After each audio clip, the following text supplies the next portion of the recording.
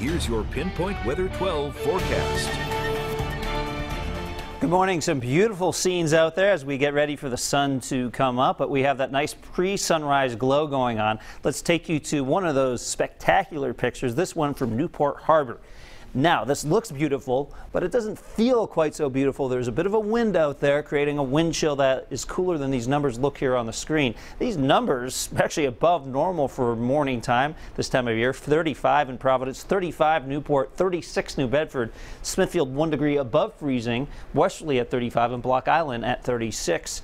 But you factor in these winds and it feels a little bit cooler. 16 miles an hour from the west-southwest in Smithfield, 17 in Providence, 8 Newport, 14 Westerly, and a 26-mile-an-hour breeze Block Island. Block Island has a gust 1 mile per hour shy of 40 right now. 20 miles an hour Newport, 28 Westerly, 28 from TF Green. These gusts will continue throughout the day, and that means our wind chills will continue throughout the day. Right now we are feeling like we're in the low 20s from Smithfield to Providence, feeling like 29 in Newport and 29 in Taunton. So even though actual high temperatures reach the 40s today, it will feel like it's in the 30s at times with that wind, but we should get some sun too. So overall, not a terrible day to be outside. You just have to deal with that gusty wind, and that's because we have the center of low pressure swirling up here to the north that is sending in those very strong winds from the west. Now fortunately, this is a dry wind direction for us. That's why we keep in the sun for most of the day. I do think some of the clouds will start to return during the afternoon. We'll give it partly cloudy this afternoon, but pretty nice out there. Sunglasses and probably jackets required. 43 at noontime, 46 2 p.m. and these temperatures once again above normal. Normally temperatures would be into the upper 30s, so we're exceeding that by a decent margin today. Here's a look at the wind gust forecast. This is 2 p.m.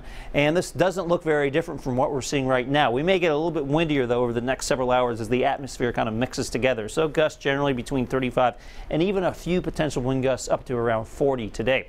This evening temperatures fall back through the 30s, but you know, this is pretty nice for this time of year for nighttime temperatures. 38 by 8 p.m., 35 at midnight with mostly clear skies. I want to fast forward to MLK Day. Tomorrow should be a dry day, fine for outdoor activities. You can see there is some activity in the atmosphere in the northeast, but it's not really affecting our area very much. Same thing on Tuesday. Now on Tuesday, one of the things that will happen is that a cooler air mass starts to slide into place. So by Tuesday night and Wednesday morning and Thursday morning, temperatures will be quite a bit colder, and that sets the stage for at least the chance of maybe some snow. Once you get that cold air, that's ingredient number one. The question is, can you get the moisture and the storms to move on through at the same time? That remains to be seen, but as we go into Wednesday, Thursday, there's a chance of at least some rain or snow developing. Could be something a little more significant right now. It's just a chance, and we'll keep you updated. So in that 7-day forecast, a few things to note here. First of all, tomorrow, for those of you that are off, looks pretty good. Temperatures in the upper 30s by 9 a.m. By noontime, 1 p.m., we're into the mid-40s.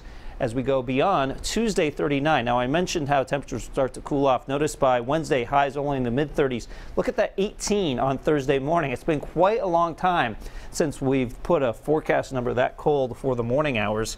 And then on Friday, low 40s, partly cloudy. Now, Thursday, we'll have the chance of some rain and snow showers that could continue into Friday morning.